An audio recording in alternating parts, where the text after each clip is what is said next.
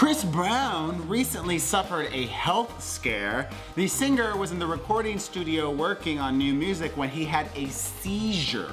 His publicist released a statement confirming that Brown did in fact have a seizure, saying the following, quote, "While in the studio working, Chris suffered a non-epileptic seizure, NES. He was not hospitalized.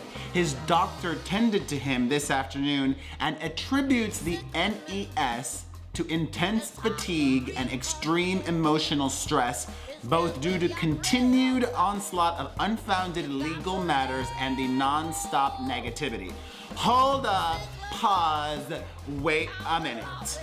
I'm not a doctor, obviously, but a lot of people in this world deal with negativity and stress, and it doesn't cause fucking seizures. Also, if you don't go to the hospital and don't submit to a battery of tests, how do you really know what is going on?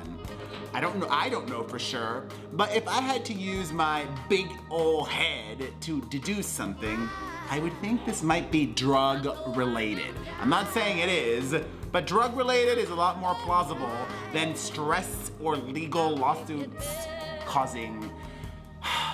Thankfully though, Chris is said to be doing better.